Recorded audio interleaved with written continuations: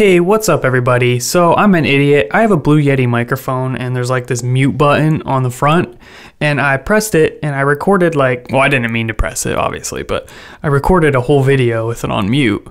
And this video is at a point where I can't easily redo it. So I'm just gonna voice over. So let's just get to it. So the whole purpose of this video is that we're going to be working with database migrations, talk about what they are and how they work.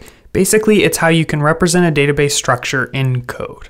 And before you start working with this stuff, you should take a look at the settings. First thing you'll notice is you got this secret key, which you shouldn't share with anyone. Oops. And then you got this installed apps. And this is pretty much all the components that Django is going to have by default. You can get rid of some of those if you don't need them, but just leave them in there for this video. And we're going to actually add our app into this list just down here, and you're just going to type reading.apps.readingconfig. So that's going to go into this apps.py file and find this reading config. So that is how you add your app to your project and basically say that, hey, we have some database migrations too. So we want to define a database structure that we can automatically have created for us. When we do this, it will allow us to easily migrate our code from one system to another. Let's say we deploy our application, we can just say, yo, generate the databases. When your server is running, you'll notice you got like a red thing that says you have 17 unapplied migrations. Yeah, well, that's talking about the migrations that already exist from these installed apps.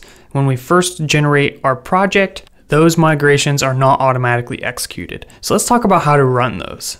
All you got to do is say python manage.py migrate. That's going to do a bunch of OKs, and that's going to apply those migrations. Next up, we can define a database structure to create our own migrations to generate database tables. We do this in the models.py file. Models are just classes that represent our data.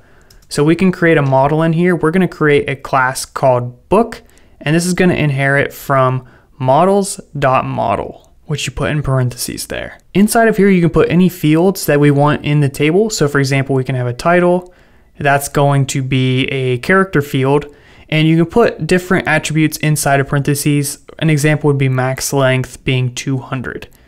The other field we're going to have is pages, and this is going to be an integer field with a default of 0. Now to make this into a migration, all you have to do is say python manage.py make migration. So let that run, and you'll see in the terminal you'll get something blue and then it says 0001 initial.py. So that's the first migration for our application, and we created the migration similar to how the 17 other migrations existed, but we haven't applied the migration yet. You can open up that migration file to take a look at what it looks like, or you can just not, but don't worry about that for right now. So we're just going to apply this migration, and here's how you do that. You just say python manage.py migrate. That'll apply the migrations, and then it will say okay. So that's your introduction on how to add your app to the settings, how to apply migrations, and how to create migrations of your own using these models. So the models are going to be used to structure all of our data, and we're going to talk about how to work with this data in the next video. So stay tuned, and again, apologies about my microphone. Stay tuned for the next video, and please be sure to subscribe.